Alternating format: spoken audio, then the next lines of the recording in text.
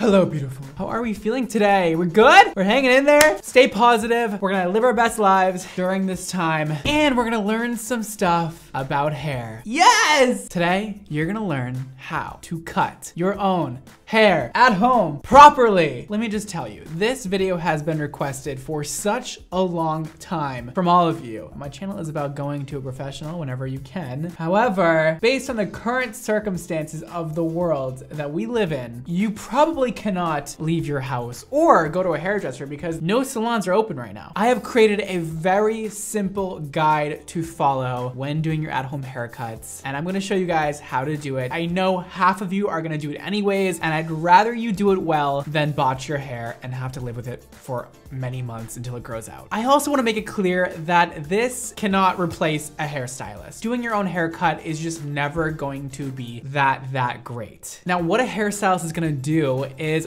really mold that haircut to your face shape and to your lifestyle and to just who you are. So this is the absolute basics of haircutting, and this is not how a hairdresser cuts hair. This is sort of a one-size-fits-all haircut. It's slightly customizable, but it's a very general way of cutting hair. This is not the techniques we use. They're a lot different and a lot more perfect. This is the basics. And with all those warnings out of the way, let's get it started.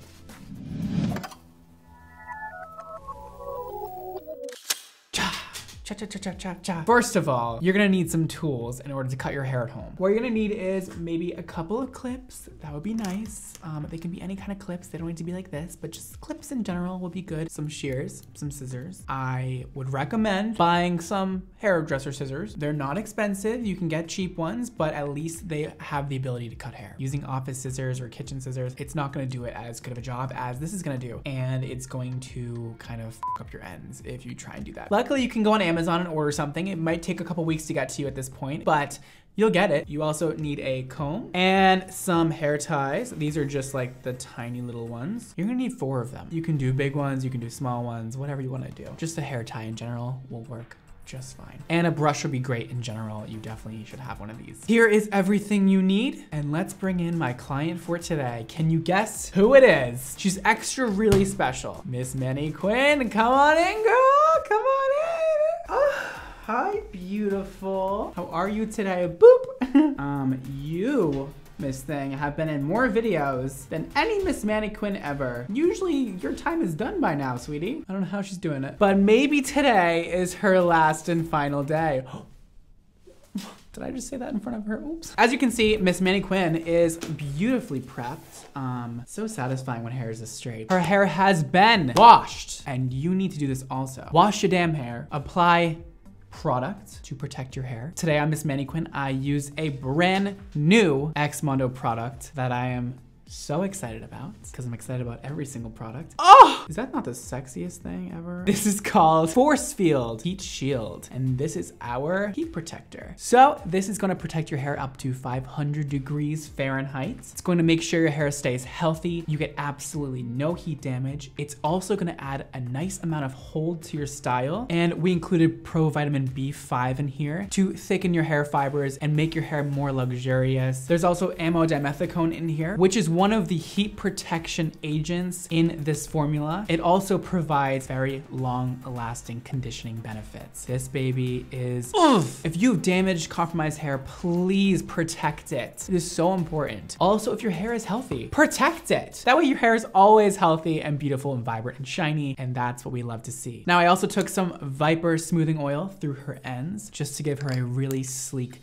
shiny, glossy look before we get started with the haircut. You can find out more about Force Field on our website at xmondohair.com. It'll be linked below for you. It is not released yet. It'll be released soon, and you can keep up to date with new product launches on our Instagram page, xmondohair. Follow us there to find out when this product is launching. So after you've applied the proper products, please blow dry, then fully straighten your hair, bone straight. Today, we're gonna be cutting on dry hair. As a hairdresser, we usually cut on wet hair, right? Usually you get your hair washed and then cut. But today we're gonna work on dry hair, because what dry hair is useful for is seeing the actual outcome of what you're doing sooner than later. Once you cut a piece, you know exactly what it's gonna look like when it's dry, because it is dry. Now, we cut hair when it's wet as a hairdresser so that we don't have to put all that work in beforehand to straighten it and make it really perfectly straight before we cut. The water acts as kind of a weight to the hair so that we can get all those little kinks and curls out while we're cutting. So having perfectly straight hair is gonna be very important for today's job, okay? So make sure everything in the back is all straight, all those little pieces underneath, all the front pieces are completely straight. And one other thing before we really start, if you have curly hair, this isn't for you. If you wear it curly and natural all the time, you're not gonna wanna straighten it and then cut it. Because you wear your hair in that natural state all the time, you should really be cutting it to the shape as how you wear it. So a curly haircut is gonna be a lot different than what I'm doing today, and maybe this isn't exactly for you, but if you wear it blow dried and straight all the time, then this is for you. You can also use this. Now that we have that all done, we have our hair blow dried, straightened, bone straight. Take your time with that, ladies, or gents, or anything in between. Let's get into the technical stuff. We're gonna start off by doing our 4 sections. We're using 4 sections, not 2. That's right. I see a lot of people doing 2 sections and pulling it to the front. Now, why that's bad is because when it's pulled to the front and you cut it there, when you pull it to the back, you're gonna get a lot of overhanging length, and it's gonna look kind of like a V, but like not a very cute V. That's kind of dated, that whole V look. It's not my cup of tea, it's not my style, so we're not doing that today. So we're gonna part our hair just like how we would part it normally. So if you part to the side, part to the side. If you part it to the middle, part it to the middle. Now that we have our part in the middle all set, you wanna bring it all the way down to the back. Okay, so we have it parted like this, all the way down the back. Now that we have that, we're gonna then section out each of those slices into 2 more sections. So we're gonna go to the top of the head, and you're gonna lay your comb on there, and you're gonna find where the apex is. That's the high point of your head, the tallest part. And I'm gonna take the comb from that apex and go right behind her ear all the way down. Right there, right behind her ear. And those are our 2 sections on this side. And then you're gonna repeat the same thing on the other side. So for now, I'm just gonna throw a couple of clips in the back to keep them separated.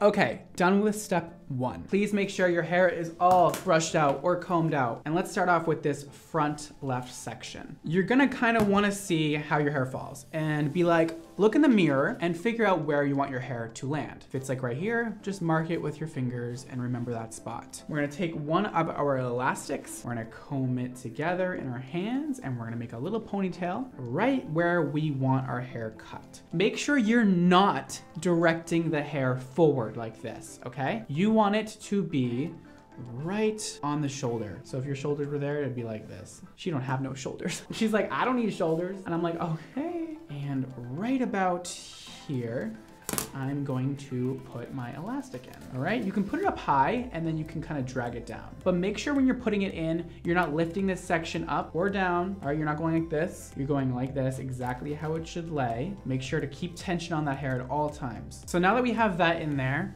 to the best of our abilities, we're gonna take this and just bring it down. If you need to, you can just drag this down a little bit to exactly where you wanna cut it. So let's do like that much hair. And it should lay nice and flat. Now that we have our front section done like that, let's move on to the back. It would be nice if you had a friend there to help, or a mother or a father or anything, just anybody, a dog, I don't know. So you're gonna be sitting like this. You need to comb out your hair down the back, put the tie in back here. You're not bringing it forward, you're not bringing it to the side. You're just gonna lay it down your back, all right? You see how I'm not directing it forward or back? It's just straight down. And if you have a lot of hair, you can do more than 4 sections. That's totally fine. I'm gonna do just 4 sections to keep it simple today. And we're just gonna bring that down, slide it down to meet the other one. If you don't have anybody to help you and you can't see the back of your head, you can comb it flat, take your hand, keep that tension on it just the way it's laying right now, and then follow it forward and put the tie on, and don't lose that tension because we want it to always lay flat in the back. So if it's going like this when you put it back, that's not right. It needs to lay perfectly flat. So we're gonna repeat those 2 steps on the other side, and I'll see you in a second.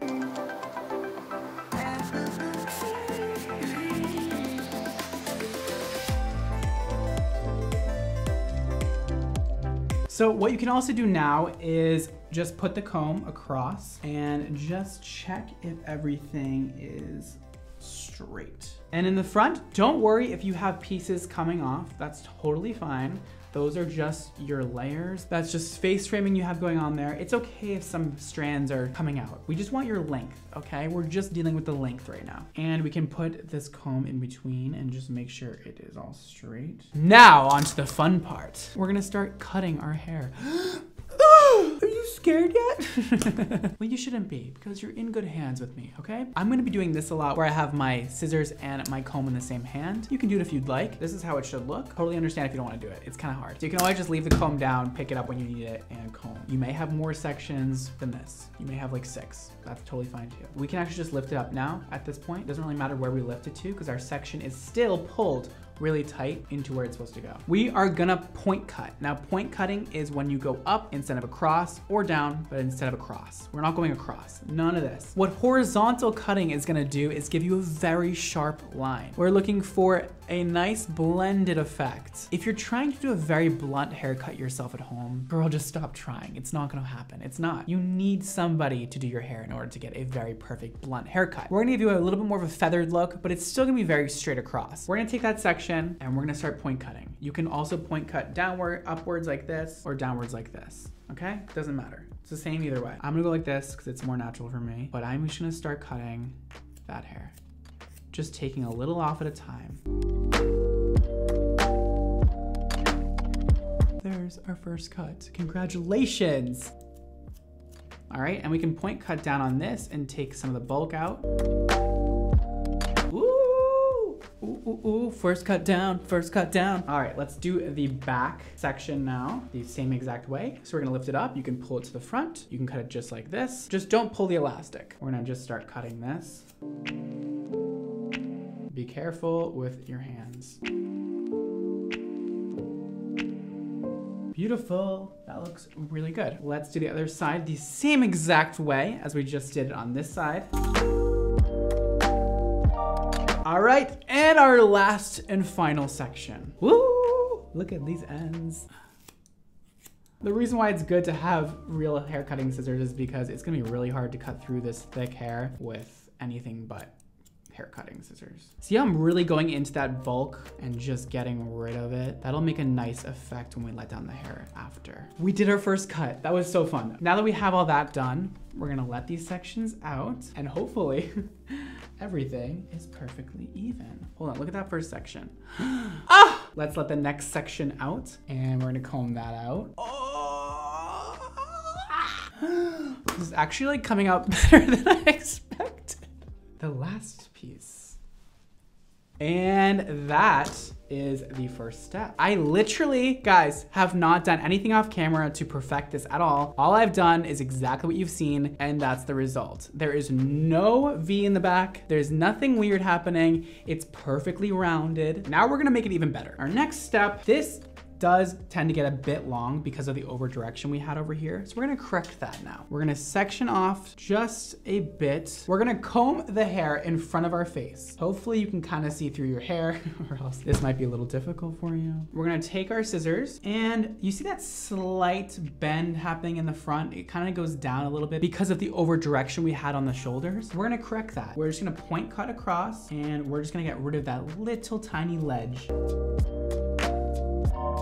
All right, and now it's gone. So now we're pretty much straight across up here. Looks amazing. Now, this might be a good place for some of you to stop. If you have fine hair or you like your ends just feeling really thick with no layering, you can totally stop here. All right, this looks great. I'm happy with this. If you wanna get a little more style, if you wanna do a little more, we can keep going. All right, so we're gonna bring the hair back into those 4 sections once again. We're gonna use those 4 hair ties once more. We're gonna take our brush this time, or a comb. You can still use a comb if you'd like, but I prefer a brush for this. All right, so now we're gonna take the hair and bring it all to the top of our head like this. Make sure it's all nicely brushed out. Super important that there's no tangles. Everything is very smooth. And we're gonna take our finger and go through about 1.5 inches up or 1 inch up, just like halfway through that ponytail and let that down. And the rest of it, We're gonna bring up to the top, put the elastic in while holding that tension just like this. So I just put the elastic right there. I'm not gonna cut it right there. Once it's tied tight, let it down very lightly. Leave it like that. So what we're doing here is we're gonna add layering. Now we're gonna do the same thing on the back. We're gonna lift it up to the apex. We're gonna let down half of that hair. Keep it up high while you're putting the elastic in and let it down. It's gonna look very weird, but it's all good. That's exactly what we want. And I'm gonna do the same thing on the other side.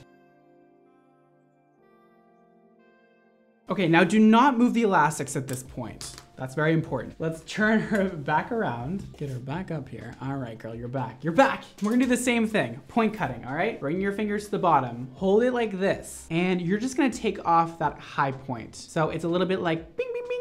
Just get rid of that. We don't need that. And don't make this perfect. Don't cut it straight across. Please don't do that. Make it very, very feathered. And don't take off too much. Like an inch is probably good. If you want a lot of layering, you can go for it. I wouldn't exactly recommend it. Not at home, at least. So that's where I'm gonna leave it. So it's a little more straight across, but still kind of frayed. And keep doing that on every single section, and make sure you do the same amount on each side. So if you took an inch off that side, take another inch off this side. And don't make it perfect. Working my way around town, faces present, homebound. And our last section. You can bring these to the front of your head, by the way. Just don't pull on them. You can also kind of spread it out with your fingers and go in between and point cut. Probably don't do it as fast as I'm doing it, since you're probably gonna cut yourself. Be careful of that, don't cut yourself. Okay, we've done that. Beautiful. My favorite part, we're gonna let all these sections down and see what we got. Oh, yes. What we just did is gonna be very evident when you blow dry it. Not so much when it's straight, but as you can see, we have all those little pieces now. A little bit of layering at the bottom. It's not totally blunt. You have a little bit of body, a little bit of movement in there. You see that? So pretty. Okay, let's bring it all down. So what we've done there is kind of beveled the edges and make it not so blunt. You can see when I mess it up, all those little pieces coming through down here. It looks so much more natural and a lot more movement, and it's so much prettier that way. This looks awesome. Look at that movement we have now. Now, that's pretty much the extent of layering I would do at home. Don't do too much of this because you're just gonna get like weird stacking. You can definitely take more off than I did and bring your layers up a little higher. Because we let half of the hair down on each section, you're never gonna like cut into your length. So no matter how much length you take off when you're doing the layering portion, you're never gonna lose how long your hair is. Because we let down that bit of insurance so that we don't cut into the length. But I'm satisfied with this. I really like the way that came out. Now, lastly, you guys, you can always have a little bit of fun, and we can add some layering in the front if you so desire to. You can take about 1.5 inches out of the front, and while your hair is just laying flat, look in the mirror and point cut very so slightly and work your way down the hair, making little stairs. Beautiful. And kind of round out the bottom. That looks great. And now do the exact same thing on the other side. Part out about 1.5 inches, put it behind your shoulders. Just do little steps. You can always do more after. Just take it easy. And now we have some face framing going on. That will be more evident when you have a nice blowout, but you can see cute little face framing. And now if your ends are still feeling a bit thick, you can point cut straight up. So you take the hair, lay it in place, and point cut directly up to just get rid of a little bit of that weight. Be very careful with this or else you'll have little holes everywhere. I like the way her hair is. I think it looks amazing. She looks so beautiful. All right, now that I've finished my very simple haircut, I'm gonna curl her hair a bit, make it a little wavy and fun, and I'll show you guys what the finished result is. I'll be right back. And here is the final result. Oh my God. I mean, hello. Did you order one at-home haircut? Oh, yes, it'll be right there.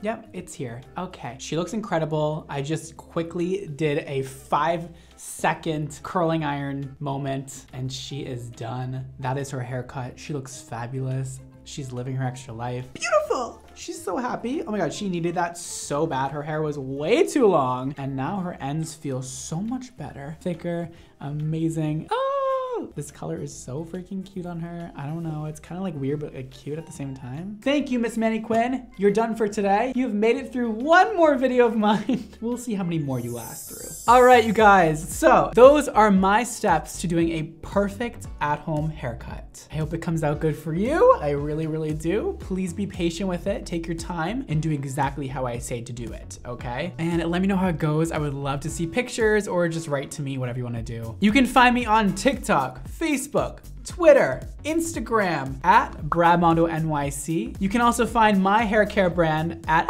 Mondo Hair on Instagram and xmondohair.com. You can check out our new, amazing, fabulous force field heat shield to keep your hair healthy for as long as possible. And that is all for today, guys. I hope you're all doing well and staying inside and being safe. Love all of you so much. Thank you for watching today. Don't forget to live your extra life, and I'll see you next time. Bye, guys. This is BDSM, our Slick and Define Balm. This is gonna be a perfect product to finish any style. You just put a little in your hands, distribute it through the bottoms of your hair, and you'll get that lived in sort of cool texture we're seeing a lot of nowadays. Also, best thing to use this for flyaways, edges, tame them down, girl. Get them glued to that forehead. You know that look.